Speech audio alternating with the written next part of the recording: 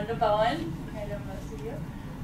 I, like Pete, consider myself a broadly curious earth scientist who works in a lot of different things, but most of my research is geared around the question of how do surface environments and somewhat shallow subsurface environments change in response to changing environmental conditions.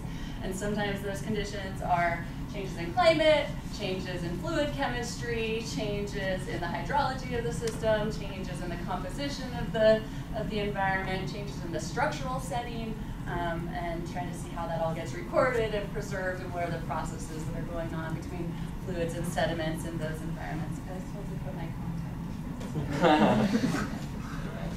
contact. This has been applied to a lot of different types of projects, using a lot of different types of tools. In my lab, we have some toys such as a really great petrographic microscope, so looking at microstructures and mineralogy and textures of things like grain coatings and authigenic cements and minerals, so minerals that are forming in situ in pore spaces or in aqueous environments such as the salt flats.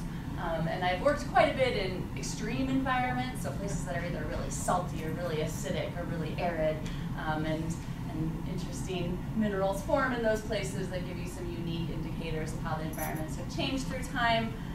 So we've got the petrographic microscope. We also look a lot at chemistry, a lot of different types of geochemistry. We have an X-ray fluorescence instrument that I share with geography with Andrew Brunel. That's a core scanner, so if you have any cores and you want to get millimeter scale elemental data, that's a tool that you can use for that. We've also been playing with that to analyze brines, and it turns out it's okay for analyzing some brines. More from Evan on that later. I currently have 3 PhD students working in my group. Evan Kipnis, Jory Lerbach, and Jeremiah Brunel are all working on different aspects of questions around how fluids and sediments interact, how landscapes evolve in response to different changes. More recently, this research has involved changes related to humans and how humans are changing sedimentological and hydrological processes in various landscapes, such as the salt flats, where I've got a lot of active research going on.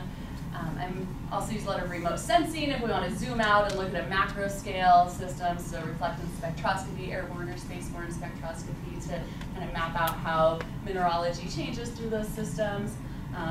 And my work tends to be very collaborative and interdisciplinary. I'm always excited to learn new tricks and new tools, and so I've collaborated with many of you in this room, and I'm excited to always throw something new at a question rather than be like, I'm going to use this tool to answer a lot of questions. I've got my questions, and I'm going to use whatever tool we can get our hands on to try to answer that. So that allows me to learn a lot from my students. They always bring new tools and questions to the lab. And I'm always learning new things, and I don't even get to tell you about the GCSE, but I am also, like Pete, giving a DLS on November 14th. I was told I would be doing that, and so you can learn more then. Thank you.